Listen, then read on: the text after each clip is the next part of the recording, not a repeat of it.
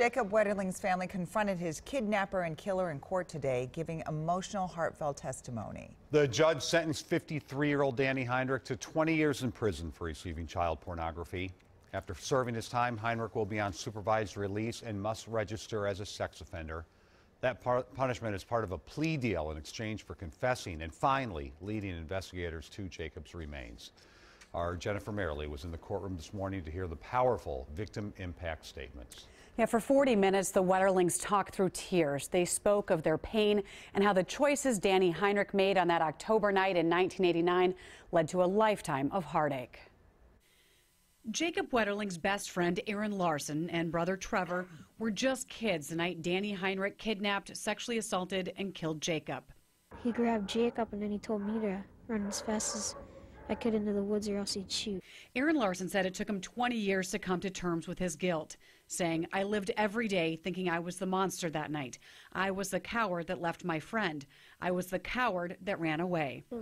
Trevor felt guilty because he was the one that pushed for the trio to ride their bikes to the store in St. Joseph. Trevor said, "From the moment Jacob was taken, molested, and murdered, my life was never the same." In September, Heinrich confessed to killing Jacob, and he led the FBI to the boy's remains in this Painesville pasture. He testified that Jacob asked, "What did I do wrong?" in his final moments.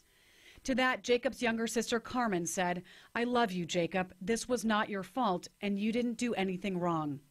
His older sister Amy said, although the gruesome details were devastating, the worst part is that for nearly 27 years, he let us believe that we would someday be able to see Jacob again.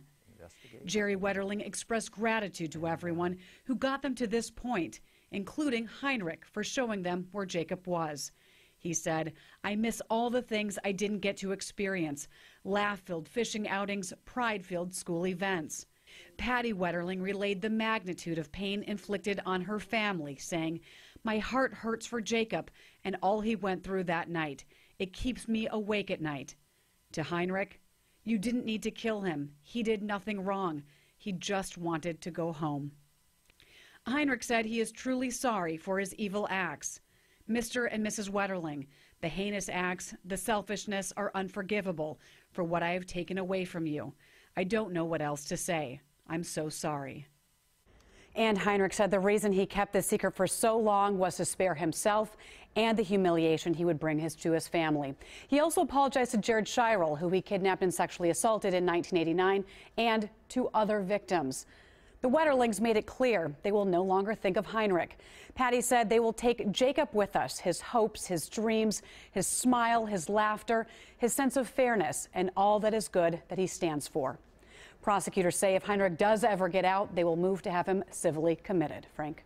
Well, good for the Wetterlings. We wish him the best. Thank you.